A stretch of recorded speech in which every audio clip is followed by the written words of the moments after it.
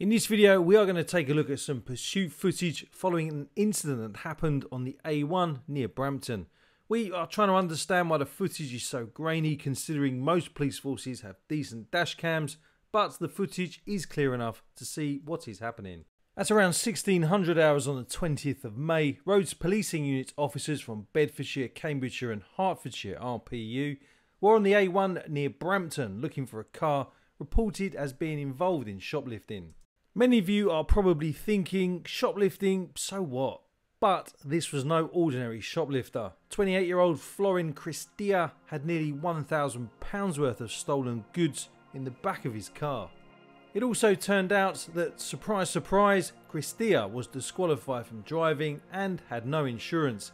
If you're a subscriber or if you watch our videos on a regular basis, you'll know that pretty much 99.9% of the pursuits that we cover involve drivers who are already disqualified from driving. The officers got behind the black Vauxhall Mariva and signalled for him to stop, but Christia accelerated, reaching 100 miles per hour between junctions 15 for Saltrey and 16 for Yaxley, and 105 miles an hour as he approached junction 17 for Peterborough.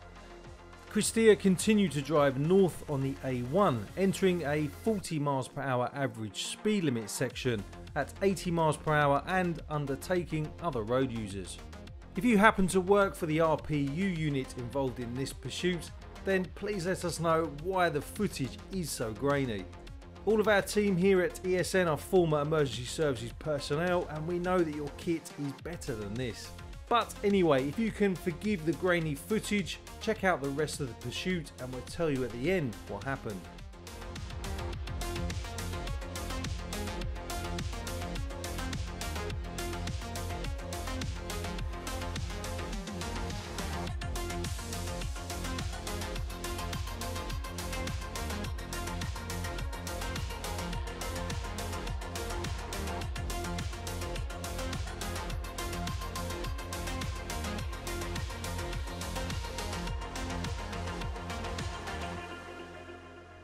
The pursuit ended when Christia suddenly braked hard and swerved into a lay-by near Tickencott, north of Stamford, just as officers were beginning to use tactics to bring the pursuit to a safe conclusion.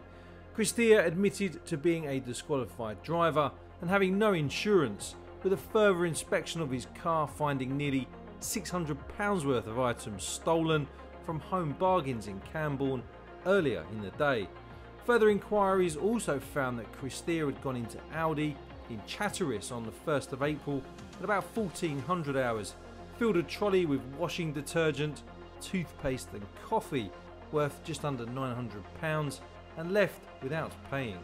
On Monday the 19th of June at Peterborough Crown Court, Christia of Northfield Road in Peterborough was jailed for 1 year and 4 months, having pleaded guilty to 2 counts of theft, driving whilst disqualified, driving with no insurance, and of course, dangerous driving. What do you think of the sentence? Let us know in the comments below, and remember, any comments which are left with a super thanks are always guaranteed a response from a member of our team. The option for a super thanks is in the comments. PC Steve Robinson, investigating officer, said if Christia had actually stopped when asked, he could have avoided a dangerous driving charge. Instead, he chose to put innocent drivers at risk before he was arrested and brought to justice. Don't forget, we have an entire playlist dedicated to documenting some of the police pursuits that happen around the country every single day. To check out the playlist, click on the link in the video description. A big thank you to our channel members for supporting our YouTube channel.